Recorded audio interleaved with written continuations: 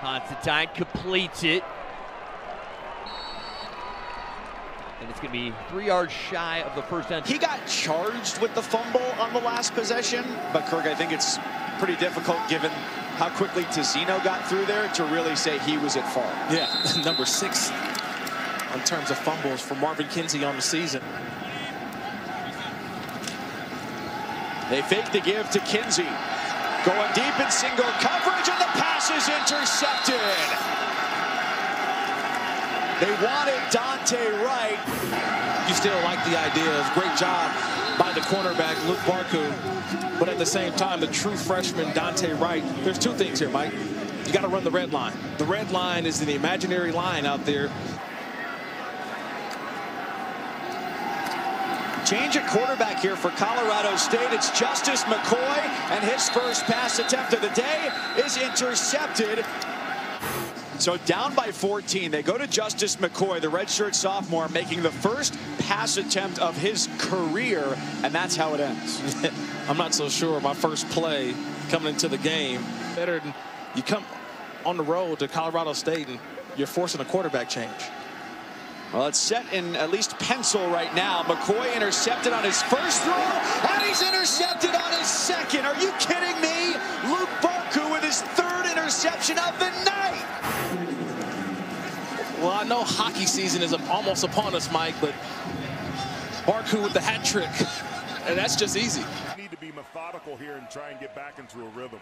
Chambers still has 1 completion, but it was 45 yards. Chambers, there's completion number 2. Conway still short of the line, so you have 3rd and 2 coming. Chambers on 2nd and 10. Deep shot, Chambers looking long, and it's intercepted. Picked off by Barcoo, who has another critical pick for the Aztecs. Cowboys take a shot. His 5th INT of the year, and this one just may wrap it up for the Aztecs. Clock's running, and they're not going to get this one off till there's less than 10 on the play clock. Gaither makes the catch. That's a long throw to make for Josh Love. Barcoo in coverage. Gaither makes the catch. So now you're in the 2nd and 15. Oblad is chased, and Oblad is sacked again. This time, Luq Barcoo coming on the corner blitz.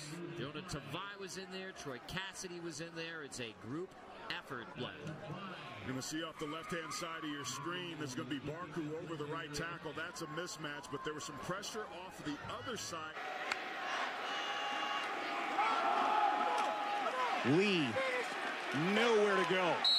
Was trying to flank that defense, but the defense got to him in a hurry. That's a loss on the play. A chance to make that catch. 3rd and 7 for the Bulldogs. Outside the 25, Reyna. Has time. Offensive line doing a pretty good job here. That time ran out, and he throws another dangerous pass. It's picked off again.